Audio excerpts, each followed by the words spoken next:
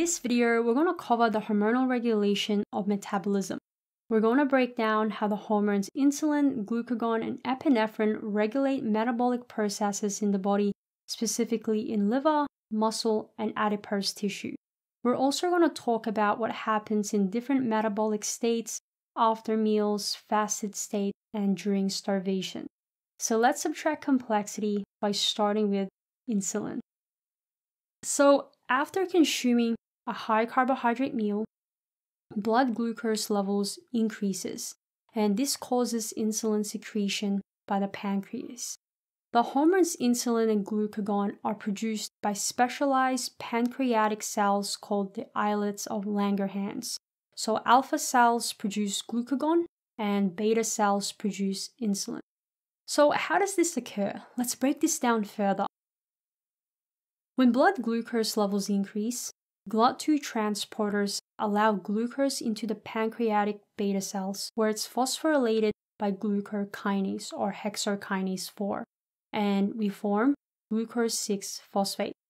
Glucose 6-phosphate enters glycolysis, the citric acid cycle, and oxidative phosphorylation, yielding ATP. Now, when ATP concentration increases, ATP-gated potassium channels in the plasma membrane closes, which depolarizes the membrane. This depolarization opens the voltage-gated calcium channels, allowing calcium into the cell, which increases the intracellular calcium concentration. Now, as the calcium concentrations increases, this is going to trigger the release of insulin by exocytosis. So insulin will then lower blood glucose levels by taking up glucose in the tissues, and when blood glucose levels decrease, the pancreatic beta cells will detect this, and it's going to inhibit the glucokinase reaction and stopping the release of insulin. This feedback loop is what regulates insulin release. So let's discuss the metabolic effects of insulin. Insulin will stimulate glucose uptake by muscle and fat tissue via the GLUT transporter GLUT4. There will also be increased glucose uptake by the liver, increasing glucokinase activity, and this will lead to glucose oxidation via glycolysis and pyruvate oxidation to acetyl-CoA. So this will activate phosphorufructokinase 1 or PFK1 and pyruvate dehydrogenase complex activity because pyruvate is being converted to acetyl-CoA. In the liver and muscle, this will stimulate glycogen synthesis or glycogenesis. So glycogen synthase will be activated. And if glycogen synthesis is activated, glycogen breakdown is inhibited. So glycogen phosphorylase, the enzyme involved in glycogen breakdown, will be inhibited. And excess energy and excess acetyl-CoA will serve as the precursor for fatty acid synthesis. So this is going to increase acetyl-CoA carboxylase activity. Now, insulin also triggers triacylglycerol synthesis in adipocyte, increasing lipoprotein lipase activity. So to summarize, insulin triggers glucose uptake, and excess glucose is converted to glycogen storage in liver and muscle, and triacylglycerols in adipose tissue. Now, let's take a look at this in context of a well-fed state or after a meal. And let's take a look at the pathways of glucose, amino acids, and fats. So after a meal, glucose, amino acids, and fats enter the liver. Insulin is secreted by the pancreas, and this is going to trigger glucose uptake by the tissues. Some of these glucose is transported to the brain and muscle for energy production. In the liver, glucose is oxidized to pyruvate via glycolysis and then oxidized to acetyl-CoA, which can be further oxidized to yield ATP. Now, excess acetyl-CoA can also serve as a precursor for triacylglycerol synthesis and exported to adipose tissue and muscle. And with fatty acid synthesis, if we recall back from the fatty acid synthesis lecture, it requires the electron donor NADPH, and this can be obtained from pentose phosphate pathway or the malic enzyme activity. where it converts malate to pyruvate in the cytosol. In muscle, fatty acids are oxidized to yield ATP. And so let's go back to the other source, and that is amino acids. And amino acids are degraded by removing its ammonia group and yielding alpha keto acids, or its carbon skeletons. The ammonia is converted to urea via the urea cycle for excretion, and these amino acids can be diverted to protein synthesis because amino acids can't be stored in the body. Then we have fats, so triacylglycerols that travel through the lymphatic system to the liver, muscle, and adipose tissue. So that's the well-fed state and how insulin regulates glucose uptake after a calorie-rich meal. The next hormone we're going to talk about is glucagon, which is secreted when there is low blood glucose. So glucose is gone. So glucagon is secreted by the pancreatic alpha cell. This occurs several hours after food intake or in between meals because the brain and tissues are oxidizing glucose for energy. So when glucagon secretion increases, insulin release will decrease. So what are the metabolic effects when glucagon is secreted? Well, the cell's job is to maintain ATP concentration. So when glucose levels decrease, glucagon is going to signal to the cell to increase glucose in multiple ways. First, it's going to trigger glycogen breakdown or glycogenolysis in the liver so that we can yield glucose. Glucagon is going to stimulate glycogen phosphorylase, which is the enzyme that breaks down glycogen to glucose. And so if glucagon triggers glycogen breakdown, it's going to inhibit glycogen synthesis because we don't need to store glucose. So glycogen synthase, which is the enzyme responsible in glycogen synthesis, is going to be inhibited. So refer back to the regulation of glycogen breakdown and synthesis, where we covered how these enzymes, glycogen phosphorylase and glycogen synthase, is phosphorylated and dephosphorylated. So removing and attaching phosphate groups to activate and inactivate these enzymes. Now, glucagon is also going to inhibit and slow down glycolysis. And it does this by inhibiting the enzyme phosphorufructokinase 1, or PFK1. On the other hand, it's going to activate glucose synthesis by gluconeogenesis. So the formation of glucose molecules from non-carbohydrate sources, so pyruvate, lactate, amino acids, and glycerol. So glucagon is going to increase the FB-PACE2 activity, increase PEP carboxykinase, and decrease pyruvate kinase. So pyruvate kinase is the enzyme that is responsible and catalyzing the last step of glycolysis, converting phosphorenolpyruvate to pyruvate. And it does this by triggering its cyclic AMP-dependent phosphorylation. So it can't convert phosphorenolpyruvate to pyruvate. So therefore, we're inhibiting pyruvate oxidation via the citric acid cycle. And if pyruvate kinase activity is slowed down, there's going to be a buildup of PEP, which is going to further activate gluconeogenesis because glucagon is also triggering PEP carboxykinase. So recall that mitochondrial PEP carboxynase is a glucogenic enzyme. So the overall objective of glucagon is to mobilize glycogen and inhibit glucose oxidation in order to replenish blood glucose level. Not only does glucagon act on hepatocytes, it also stimulates triacylglycerol breakdown in adipose tissue.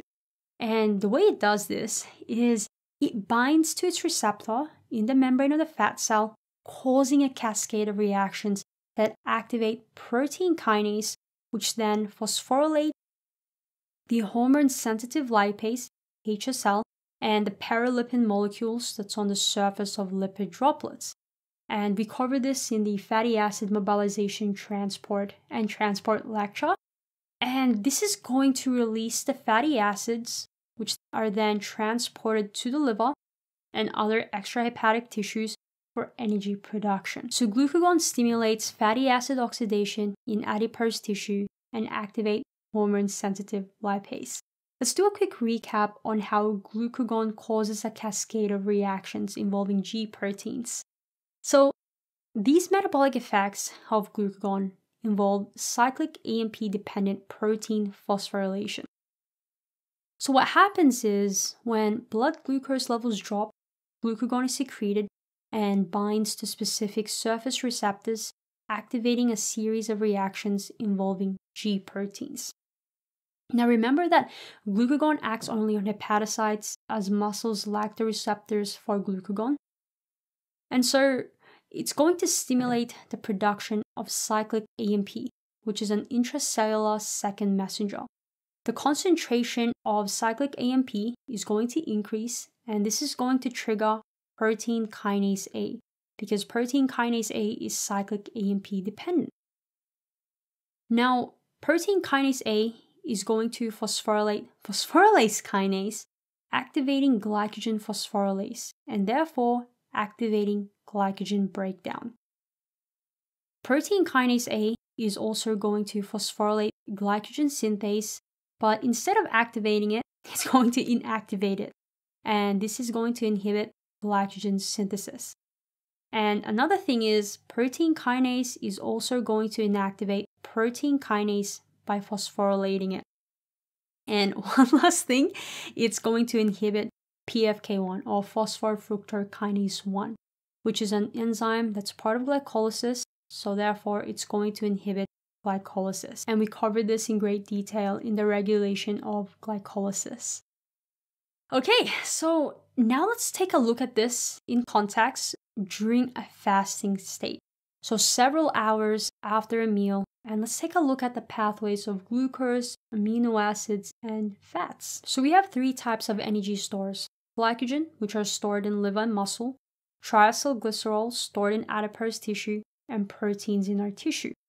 And a few hours after a meal, we're going to break down glycogen stores. In about 4 hours post-absorptive state, insulin release will slow down and glucagon release will increase because we have oxidized glucose for the brain and other tissues. So let's map out these pathways during a fasting state. The liver is going to be the primary source of glucose for the brain. So liver glycogen is going to be broken down to glucose 1-phosphate and then be converted to glucose 6-phosphate and then to free glucose. Free glucose is going to be exported to the bloodstream where it travels to the brain for oxidation. Now, protein in liver and muscle are going to be broken down to amino acids, and we can convert this to pyruvate and ketone bodies. Pyruvate is diverted to gluconeogenesis to regenerate glucose, and recall that ketone bodies are produced when glucose levels drop, and it becomes the alternate energy source, especially for the brain, because the fatty acids can't cross the blood-brain barrier. So our body is also going to respond by breaking down triacylglycerols and mobilize fatty acids for fuel that our muscle and liver needs. And excess acetyl-CoA is shunted to ketone bodies production, and it's exported to other tissues. And we can also use glycerol for gluconeogenesis and produce glucose. So this is what happens during a fasting state. Let's take a look at what happens during prolonged fasting or starvation, and also uncontrolled diabetes. So when the body has depleted glycogen stores, gluconeogenesis becomes the main source of fuel for the brain. Protein is broken down to amino acids via transamination, separating the ammonia from the carbon skeletons. The ammonia group is converted to urea, and it's excreted in the urine by the kidneys because ammonia is toxic. And the carbon skeletons of glucogenic amino acids are converted to pyruvate or other citric acid cycle intermediates, which then serves as precursors for gluconeogenesis. And this is occurring in the liver so that we can produce glucose. So the carbon skeletons can enter the citric acid cycle, and oxaloacetate is used in gluconeogenesis to produce glucose. If you'd like a refresher on this pathway, you can go watch the gluconeogenesis lecture. Now, glucose is exported to the blood and to the brain and other extrahepatic tissues. So then let's go to fatty acids. Fatty acids are also going to be mobilized and oxidized to acetyl-CoA. Acetyl-CoA can't actually enter the citric acid cycle due to oxaloacetate levels being low because it's being diverted to gluconeogenesis. So then acetyl-CoA builds up. And the buildup of acetyl-CoA, excess acetyl-CoA, is what's used for ketone body formation. And the ketone bodies are going to be exported to the muscle and the brain, and this becomes our alternate energy source. Ketone body levels will increase, and if it goes over the capability of the kidneys to reabsorb ketones, they will end up in urine. So to summarize, within about 2 days of fasting, glucose levels will drop, and ketone bodies will significantly rise as it becomes the body's alternate energy source. Fatty acids will be mobilized, but it can't cross the blood-brain barrier, so it can't be used by the brain for energy. Okay, so that is what happens during a fasting and prolonged state of starvation.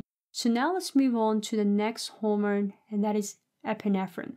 Let's discuss the physiological and metabolic effects of epinephrine. So epinephrine is secreted from the adrenal medulla when we're faced with a stressful situation. This is known as the fight or flight response. So for example, you're walking into the room and there's a tiger ready to bite your head off. This is going to stimulate the release of epinephrine and norepinephrine to prepare the body for action or increased work. So epinephrine acts on muscles, liver, and adipose tissues. Epinephrine is going to increase your heart rate and blood pressure, so dilating your respiratory passages so you can increase oxygen intake and delivery to muscles. So in muscle, it's going to increase glycolysis activity by increasing the synthesis of fructose 2,6-bisphosphate, which is an allosteric activator of phosphorfructose kinase 1 or PFK1. So you can produce more ATP for energy to support your muscles, so you can fight off the tiger that's in your room. It's also going to activate liver glycogen breakdown by activating glycogen phosphorylase. And so it's going to inhibit glycogen synthase so that it can convert glycogen to blood glucose, increasing glucose for energy. It's also going to stimulate the anaerobic degradation of glycogen in muscle by lactic acid fermentation so that we can produce ATP.